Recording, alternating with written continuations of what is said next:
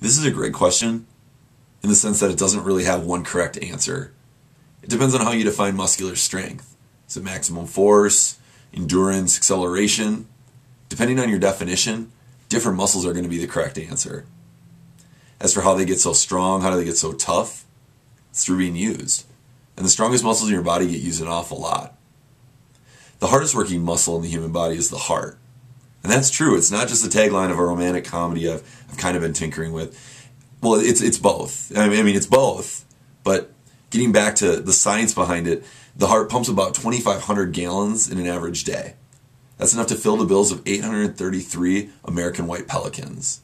Maybe a comparison more apt to the audience of Ask Jake.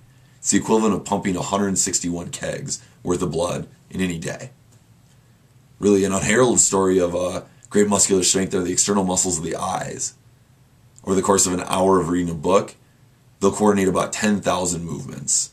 Think about other muscular movements like a step. The average stride is 2.5 feet. So if you take 10,000 steps, you've walked about 5 miles. Finally, I'd be remiss if I didn't mention the largest muscle in the human body, the gluteus maximus.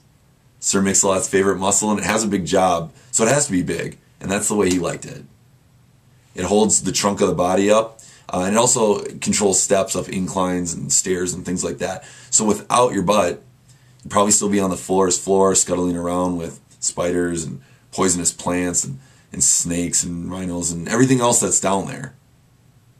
Everybody knows that the only way to strengthen a muscle is through exercise, through use. But it can be hard during the day to find time to exercise. There's some exercises you use around the office to keep your muscles strong. Tell us about them on our Facebook page.